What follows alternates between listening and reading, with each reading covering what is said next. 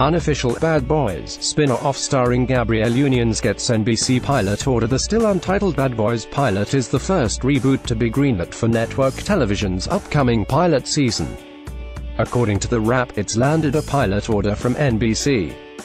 It's an obviously auspicious sign for the Gabrielle Union-led endeavor, which has gone through a long process from its initial pitch to NBC's eventual production commitment for the pilot. In other news, Gabrielle Union's Bad Boys project has been ordered to pilot at NBC, a spin-off of the Bad Boys franchise. In the potential series, Union will reprise her Bad Boys 2 role, Sid Burnett. Unfortunately, her new partner, Nancy McKenna, believes Sid's lifestyle is a front for a greater personal secret. Thus, in the spirit of Bad Boys, with a healthy dollop of lethal weapon, the prospective Peacock Network series will brandish a buddy cop dynamic, except, with a pair of bad girls.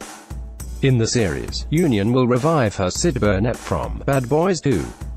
They returned to direct the sequel, Bad Boys 2, which was released in 2003 and grossed $273.3 million on a $130 million budget.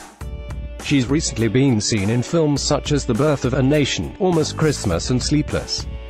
A third Bad Boys film, entitled Bad Boys for Life, was in the works but was moved off of Sony's release schedule.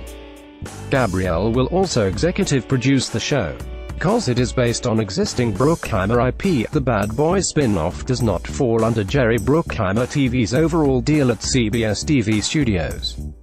Bad Boys 3 has been through development hell for years, and despite having the wheels in motion with Joe Carnahan previously attached as director before dropping out, the film looks to be shelved indefinitely, with Lawrence doubting that it will ever get made.